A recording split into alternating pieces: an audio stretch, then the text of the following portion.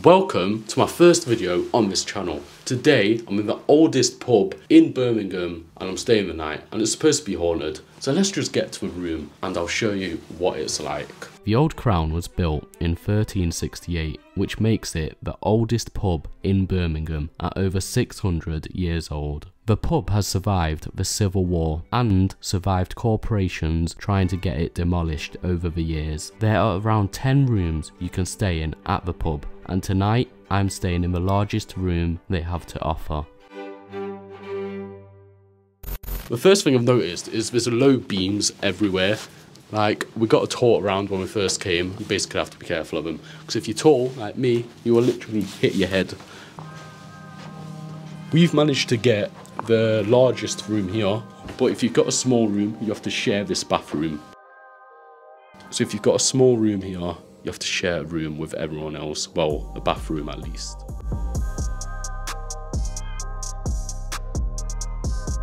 It's a decent bathroom, to be fair, to say you'd be sharing it. It's not bad, but we have our own ensuite. What I've noticed about this room is it's quite weird because it's got a window, which I don't understand. Down there is the pub. Another thing I've noticed is the soundproofing isn't the best, but it's alright for the price. I'll tell you the price of the room at the end. Here is the room, very old fashioned.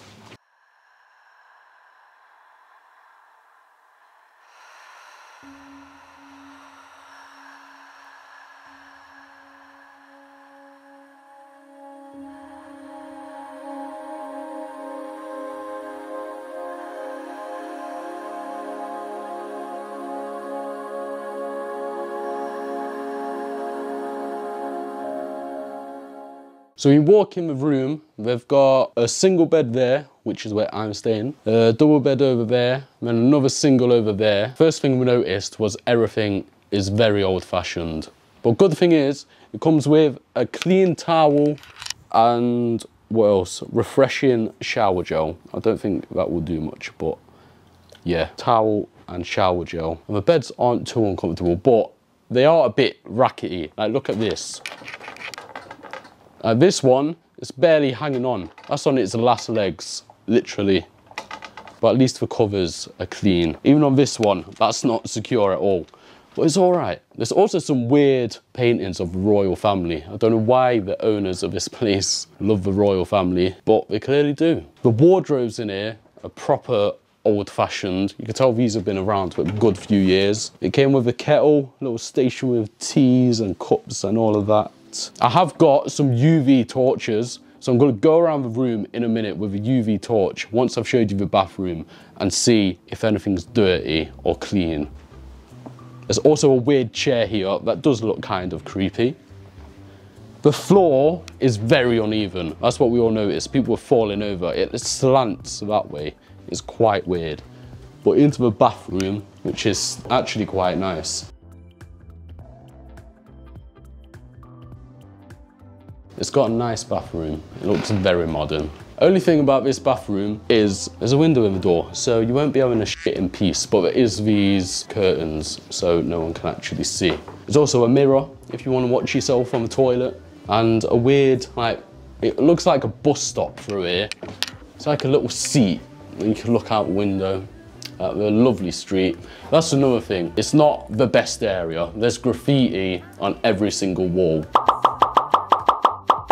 Like, walking down the street, it's just all roadworks and graffiti everywhere. This building has actually been here since the 1300s, so it's been here for hundreds of years. So the floorboards are actually proper squeaky because they've been here for years. But yeah, Peaky Blinders, you can see up there, piece of art about Peaky Blinders. That was filmed in this area as well. I want to have a look at the shower though, because everyone wants a nice shower. It's got two heads. It's got this one down here and the main one up there. It does look a bit dirty, I can't lie. Where does it turn on from? There? No. Left side. There? Left side, no. There? Well, I nearly got sprayed. Oh God.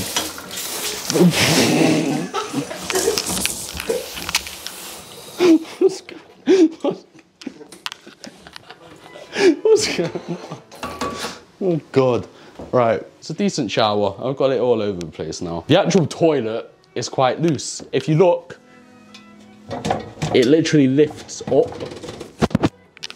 Don't know what I just did, but if you listen as well, when you flush, it makes a mad sound. There you go. Sounds like a broken train or something. It's not too bad, to be fair. All right, let's get out of here. Right, so here I have a UV torch which shows marks and dirt that you can't really see with the human eye. Obviously, the first place to start is probably the beds. When you look at the top of the sheets, they actually look clean, to be fair. Pillows look clean, but let's check underneath. Underneath, still clean. You've got to give it to him. What about under the sheet? Mattress. The mattress even looks spotless. If this video gets 20 likes, I'll go to the worst reviewed hotel in my city. 20 likes and I'll do it. We could also try it on the remote and stuff, on the control. You just see lots of dust on it really. No real dirt though. You know what I do want to look at? The cups. Let's check the mugs. See how dirty or clean they are. Oh, that actually does look dirty.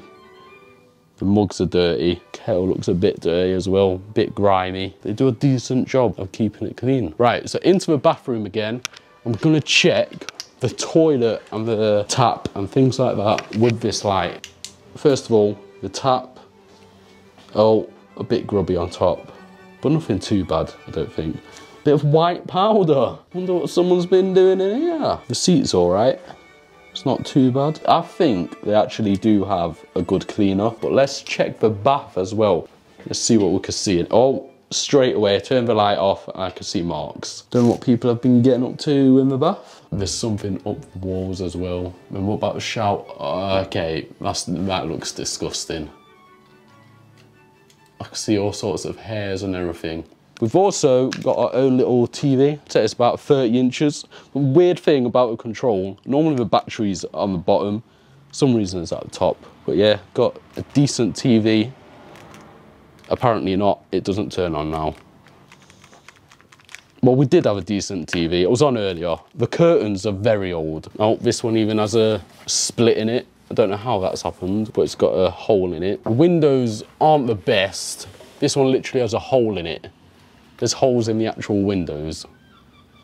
But I can hear seagulls. Seagulls in Birmingham, what's going on? I don't think you can actually open the actual window. Whoa, oh, never mind. That sounded a bit creepy. Yeah, it's a very noisy window basically. But it opens if you want fresh air. Apparently it's actually haunted here. There's a video that's online where downstairs in the bar area, there was a bottle of whatever drink, I don't know, gin, whatever it was. It slid off the bar onto the floor and rolled. Someone knocked it over and you just see two guys peering over, confused.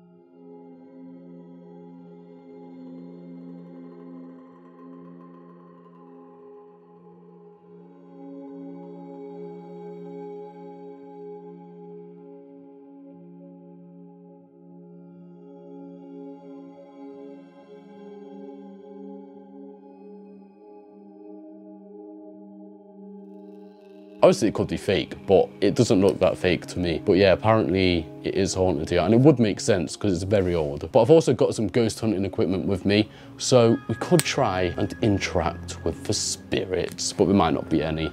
Who knows? We'll find out. So I've got a voice recorder here, which we can record audio and see if we hear anything back. We've also got an EMF detector. The way the EMF detector works is you turn it on, it should just show the first green light, yep, as it's doing. And then you would say something like, if there's a spirit in here, blah, blah, blah, turn on the second green, third yellow, whatever. And sometimes it works. It's worked for me before, but sometimes it doesn't work. I'm gonna sit on this trusty green sofa. It does actually feel cold in here now I think about it. So you've got the angle there and the angle here. Let's turn it on and see if anything happens. If there's any spirits or ghosts in this building, light up the second green on the EMF detector. If there are any spirits or ghosts in this building, light up the second green on the EMF detector that I'm holding right now. Great, nothing. We did actually test it on by the sofa earlier and it was working. I'm gonna put it down and then say it. If there are any spirits or ghosts in this building at all, light up the second green on the EMF detector. Right, you know what? I'm gonna try one more time. Why is it going crazy all of a sudden?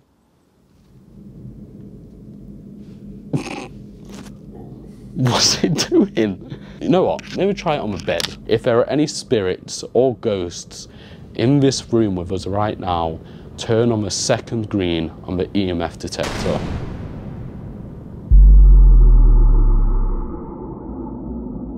If there are any spirits or ghosts in this room, turn on the second light on the EMF detector. This light here, the second one. Turn it on completely. This is your last chance, so I'm turning it off. If there are any spirits or ghosts in this building at all, turn on the second green on the EMF detector right here. That's not turning it on. It keeps flickering, so it's making me want to do it more. If there are any spirits or ghosts in this building, or if there has been at any time in the past, flicker the second green twice. Oh, it's doing something. So now I have an audio recorder. With this, basically, there's a certain name to the method, but I don't know it. I'm not a ghost hunter, I forgot it.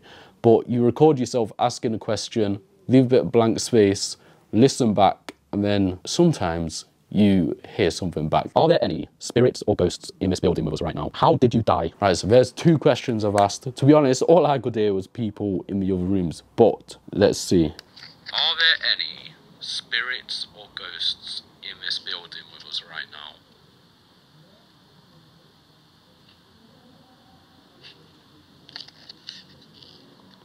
How did you die?